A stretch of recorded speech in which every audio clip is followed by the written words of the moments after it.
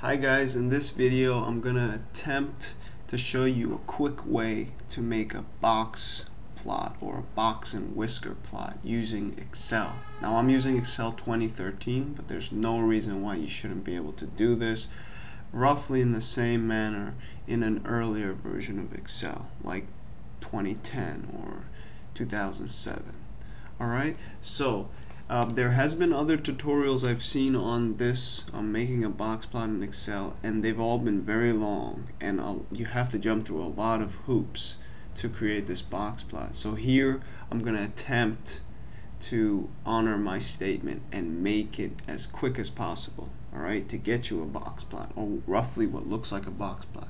Excel does not make this process easy, and so we start. Here's our data here. As you can see, we have 51 observations, n is 51, and the mean is 25.9. Already calculated these. Now, in order to make a box plot, I need 5 numbers, okay, that at the bare minimum. I need the min, first, second, third quartile, and the max. Sometimes we call this the 5-number summary. Okay, so to do the min, obviously equals min, highlight all the data, we have the min. To get the max equals max, open parentheses, highlight all the data, we have the max. Now to get Q1, Q2, and Q3, there is a function, and there's also a manual way to do it. Sort the data, find the middle value, that's Q2, use that to get Q1 and Q3.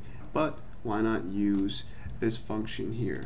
Quartile exclusive. So all it requires us to do is to highlight the data, comma, and let me actually lock the data in absolute reference.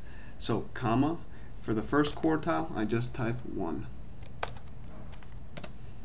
15 is my first quartile. Now allow me to just drag this down because I've locked the data, as you can see, with the dollar signs. Of course I'm going to get the same number until I go in. For the second quartile, I just change the second argument here to 2. That'll give me the median, or the second quartile. And finally, for the third quartile, just type in 3.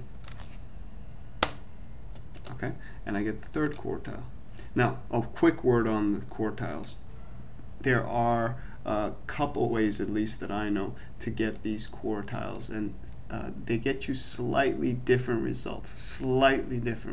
Okay, so there isn't just one technique to do this. The results I have here are similar to the way I teach my students to do it by hand, so I'm using these. Okay, the idea is the picture that results is not going to be terribly different, and you're not interested in the minutia of the details, but in the overall picture that the box plot shows you, the overall story of the distribution. Okay, so now that we have the 5-number summary, now let me show you how to make this. Okay, so it takes this is a lot of kind of innovation here and creativity. So yeah, you might like it, you might not. So we're going to choose a scatter plot, believe it or not. And we're going to start with a blank scatter plot. Let's make it a little bigger. Alright. Next to the 5-number summaries, just type the number 1 because we're going to need these numbers for our plot. No other significance to this. Okay. Come back into the plot. Go over to Design. Select Data. Add a series. The name does not matter. I want my box plot to go horizontally. I feel it's a nicer way to see it. Does not matter. If you like it the other way, you can do it that way. So for the X values, I'm going to choose my 5-number summary. And for my Y values, I'm going to choose this column of 1s that I created. Okay. If you want it the other way, you just flip these. Click OK, and we're done with this part. Alright, so as you can see, I have 5 points here. That's the min, Q1, Q2, Q3, and Q4. I could do a few things here. I could get rid of some extraneous items, like the grid lines. Okay, I'll keep this axis. The axis is definitely useful. I'd love to shift these points down. If I double click on that axis, I can set the maximum here to like 2 instead of 1.2, so this whole thing will shift up. Okay, so it just centers my points a little. Not a big deal. Alright, now the next thing I want to do is go to Insert and choose a shape, grab a rectangle.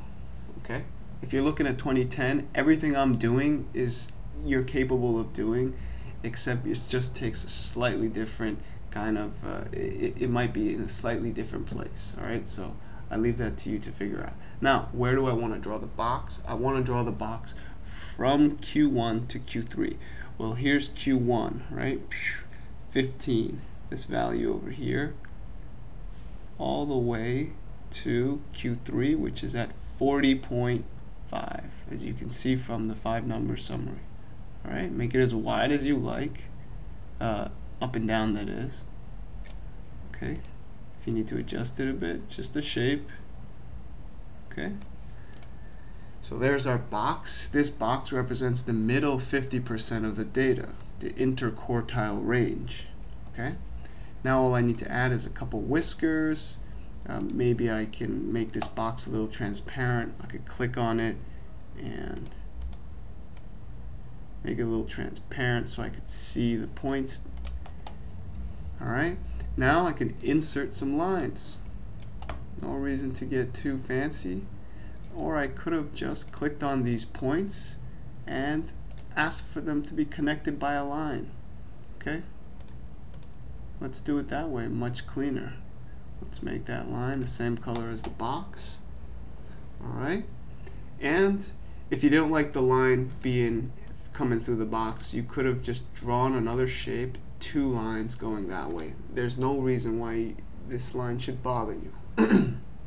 Okay, if you don't want the line, again, get rid of this line by doing that.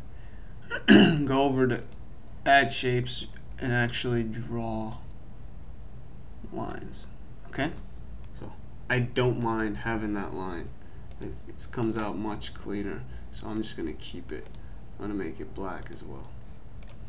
Alright, and then maybe as a final couple touches of detail, so this is pretty much our box plot here, but to maybe add some more detail here, we can add a line, a straight up and down line at the median. Typically box plots have this line going through the median.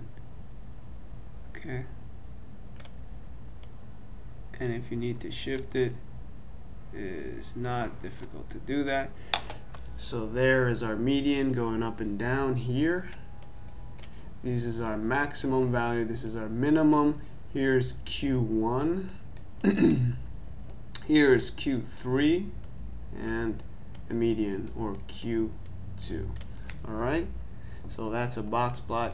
I leave it to you to get rid of this axis because it is unnecessary. Leave, if you like titles, you can add titles.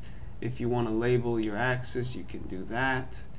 If you want to change colors or anything like that, or tweak it, I think this is much faster and gets to the point much quicker, especially with the difficulty that Excel presents as far as making a box plot. Okay, if you change the chart a little bit, the box will shift around, granted, but this is a minor price to pay to save a lot of time in making this box plot. Alright, and I did give a little bit spiel about what a box plot is showing us. Okay, so we got 25% of the data here, 25% of the data here, 25% of the data here, and 25% of the data here. Altogether, that's 100%.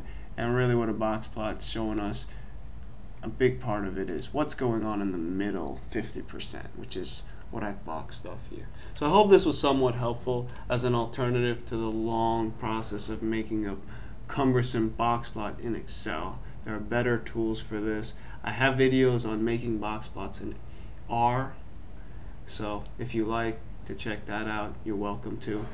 Till next time, subscribe, comment, share, and have a great day.